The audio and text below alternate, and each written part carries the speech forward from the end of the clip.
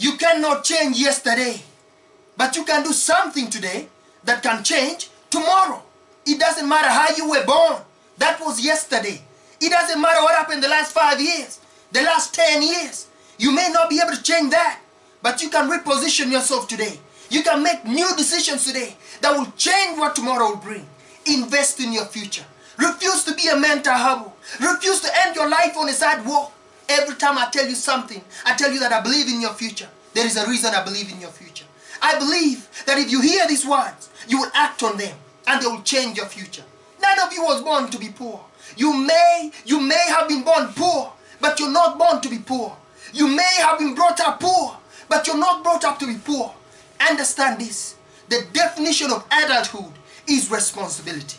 When you become an adult, you take responsibility for your future. Become responsible. What do you have in yourself? There are many who cry for help, and because there are no answers to their call for help, they feel the pains and the bans of neglect. No. Refuse to give up. Believe in what God made. God made you, and He never made a failure.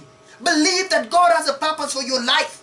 You may have been born as a parental accident, but you are not a divine accident. God knew you were coming, and He made sufficient provision for you. There's a place for you in the world, and I'm helping you find that place.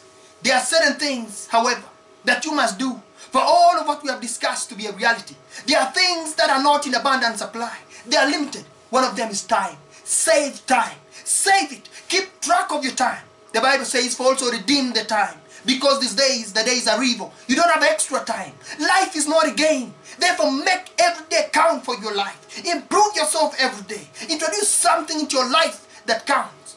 Choose to be a success. Become inspiring. Distinguish yourself with character, with excellence. If you're a musician, be a musician with excellence. Whatever you do it with excellence. Put yourself and your best into what you do and change your world. Remember, there is no extra time. Therefore, whatever you do now, do it the best way the first time. Success is waiting for the man who says yes to success. Success is waiting for the woman who plans for it, who reaches out for it, who says, I'll wake up, and he wakes up. Who says, I'll read this book, and he reads it. Who says, I'll go to school, and he goes. Success is waiting for the man who makes a decision. So time is important. Time is important. Don't spend your time watching television 24 hours a day. Don't spend your time watching video 24 hours a day. Those that you're watching have put their best into what you're watching. Change the position. Say to yourself, I will be watched. You know, sometimes I'm concerned. There are those who only think about designers' perfumes, designers' shoes, designers' clothes. Where are your own designs? Where are your own designs? Challenge yourself for the future. There is room for you. There's a place for you at the top. There is a place for you. Train your mind and use it. Give yourself to a teacher. Give yourself to a tutor. Train yourself. Train your mind. And if you train your mind, it will be ready to deliver to you thoughts, the right thoughts and ideas that will add you commercial value.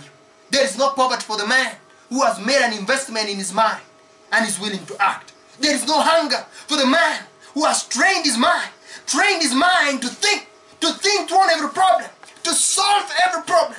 Train yourself. Think through a problem. Render solutions. Let men come to you for advice. Decide to be smart. Decide to be a problem solver. If you make that decision, that's what you will be. Problem solvers are in short supply in the world. There's a place for the man who chooses to be one.